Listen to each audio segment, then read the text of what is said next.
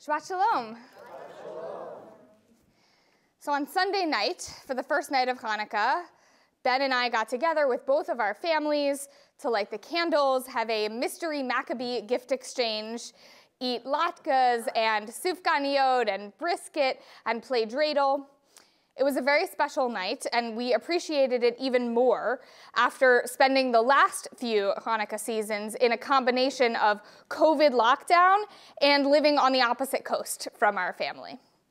Perhaps you too, over the past week, have lit candles or spun dreidels with family and friends. Maybe you've made Hanukkah sugar cookies or worn a Hanukkah sweater, or decorated your home with blue sparkle and banners that say Happy Hanukkah.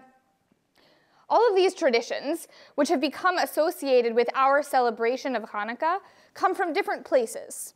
Some are traditional, meaning they go back a long time, and some are more modern, meaning that they've become part of the American Jewish Hanukkah experience, but you wouldn't find them in Hanukkah celebrations going back more than 100 years ago. I want to look at one of our most traditional rituals of Hanukkah, the Dreidel.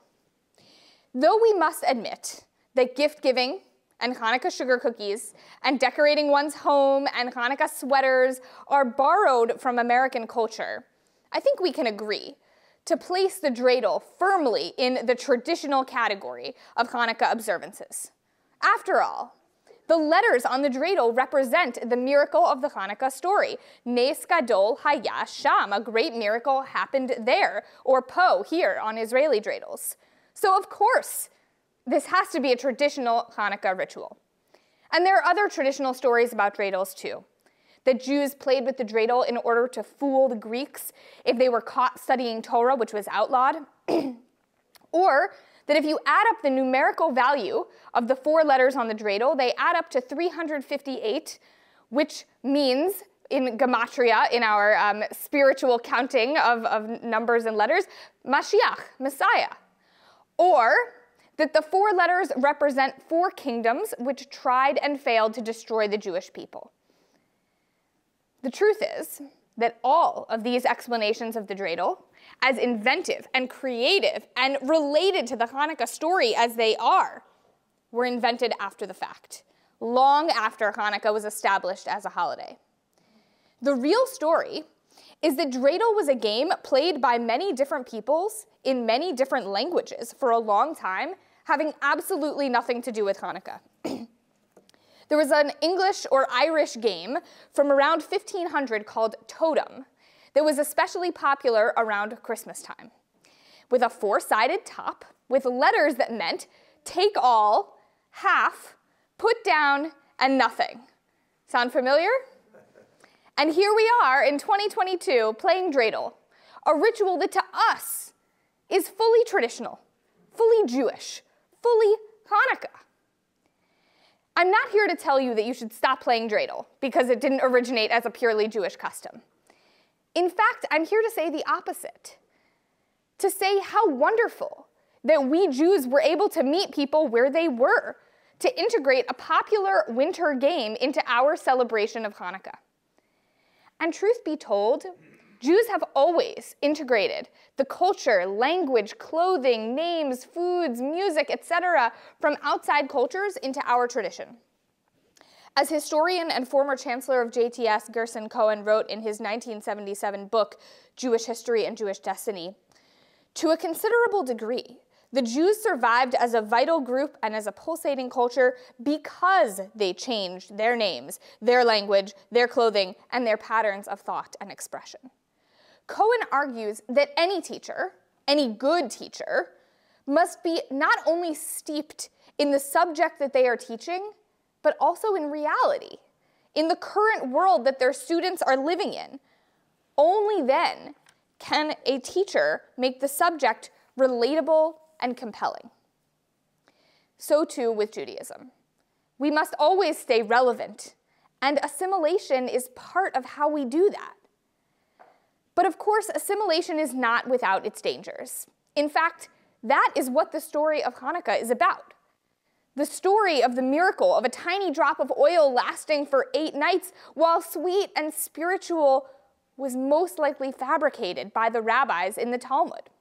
The true story, one that the rabbis were somewhat uncomfortable with, is a story of battle. A battle between the Seleucid Empire and the Jewish people, but also an internal battle. An internal battle between the Hasmoneans, the group of devout Jews that the Maccabees belonged to, and the Hellenized Jews, the Jews who had completely assimilated into Greek culture and left their Jewish customs behind. The Maccabees fought against the discriminatory laws of the Seleucid Empire that sought to erase Jewish practice and destroy the temple. And on Hanukkah, we celebrate their rather miraculous military victory. But they also pushed hard against the assimilated Hellenized Jews, making clear that they were not staying true to what it means to be Jewish.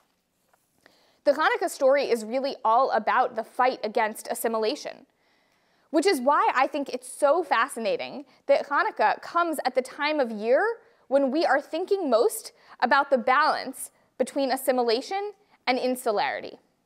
It's the time of year when you can't take one step outside of your home without asking yourself, should I put up lights?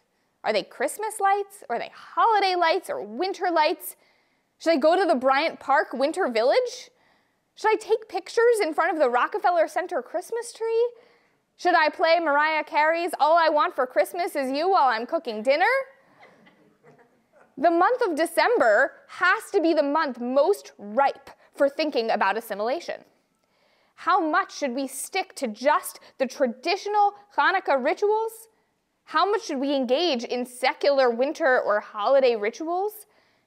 Even in Christmas rituals? How do we strike the right balance?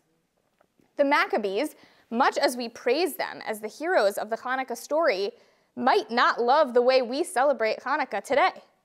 And I don't just mean that they would be angry with Jews who put up a Hanukkah tree, an imitation of a Christmas ritual, but that they would even be angry with those of us, myself included, who wear Hanukkah sweaters and put up Hanukkah decorations and make Hanukkah sugar cookies and exchange Hanukkah gifts, and even play Dreidel, a game that the Maccabees would have never heard of. I want to be clear that though we here at Park Avenue Synagogue are not perfectly aligned with the Maccabees, we're also not aligned with the Hellenized Jews. We are distinctly Jewish. We care about our Jewish identity and Jewish practices. As Jews, we do not celebrate Christmas or any other religion's holidays unless, of course, we're invited to a friend or family member's home where they celebrate Christmas, and then we are joyful and respectful outsiders to a tradition not our own. But when it comes to the secular winter festivities that surround us at this time of year, we work hard to strike the right balance between tradition and modernity. That hard work is at the core of what it means to be a conservative Jew. So if we aren't just celebrating the most likely fabricated oil story for Hanukkah, and if we aren't just celebrating the Maccabees' victory because we don't perfectly align with their values, what are we really celebrating this week? What is this holiday about? And more importantly, what is this holiday about in 2022? We're celebrating two things. Number one, we're celebrating the opportunities and challenges and joys and struggles that come with striking a balance between assimilation and insularity. Because if a holiday isn't celebrating a struggle, is it really a Jewish holiday? And number two, we're celebrating bringing light into the darkest time of the year. Literal light when we light the candles in our Chanukiot, but also metaphorical light, the way our festivities can light up our lives. You all are going to get tired of hearing me say this, but I spoke on Erev Rosh Hashanah about bringing sweetness, the honey of Rosh Hashanah, into our Jewish observances. Hanukkah is the easiest and most obvious example. So many families have traditions around giving gifts and eating special foods and spending extra time together. Lean into those traditions, and more importantly, mold them into Hanukkah traditions, not just winter traditions. Let them light up your life. Whether they are traditional Hanukkah rituals or whether you made them into Hanukkah rituals, it doesn't matter. Dreidel wasn't originally a Hanukkah ritual either. Our special Hanukkah celebrations aren't just our way of fighting darkness. They're also, paradoxically, our way of fighting assimilation. By assimilating just enough to remain relevant, the fun and joy of being Jewish is so compelling that no one would want to become fully assimilated. By allowing our tradition to grow with us, we ensure that we will never outgrow our tradition. Shabbat Shalom.